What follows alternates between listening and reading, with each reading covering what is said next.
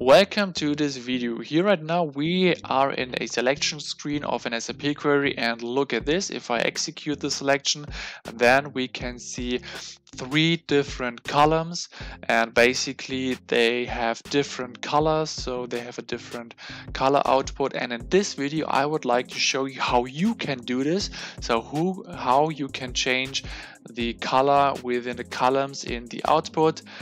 Yeah, enjoy this video and let's get started. So first of all, you have to open up the transaction code SQ01 to maintain your SAP query. So first of all, you have to select a user group. If your user group is not yet selected, then you can change with this button to your user group, and then you have to select in this list your SAP query, or you can type it in manually.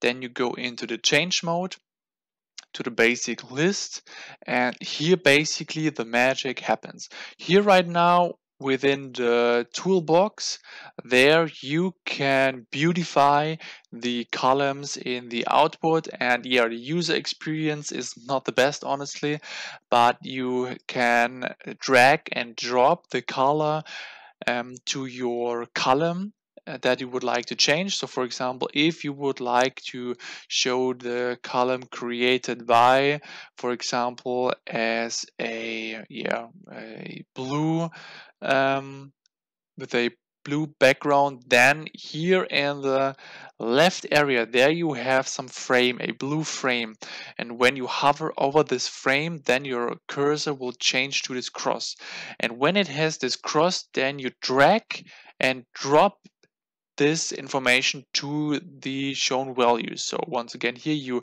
clicked, you drag, then you move it to the value, and then you drop it. So for example, if you would have this right not as a cross, then you can't drag and drop it. You have to be really careful to have this frame over there. And if you, for example, would like to change the other colors as well, then you can do exactly the same within here. You have also the option, if you click on one value, then here in the top left and the bottom left area there you have the detailed information about this field, and then within here in the drop down to list field color, there you can change the information as well, so you don't have to drag and drop it to the information. You can just simply click on this information, and then after changing the information you have to click on apply. And if you would like to reset this, then you can click to this, and then you can also select normal once again. Within the toolbox, you have also the ability to add a separator, to insert a line, and so on.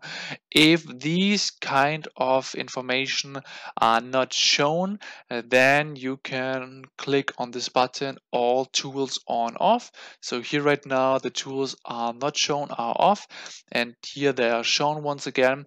Yeah, and basically when you save your changes and then after running your SAP query, then you can see the outcome. So now here you can see the outcome that you have beautified the outcome, that you have put more colors into the column.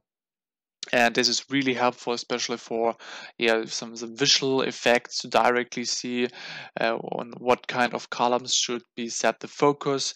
Yeah, and thank you very much. If you like this video, hit the like button, add a comment if you have any questions left, and do not forget to subscribe to this YouTube channel.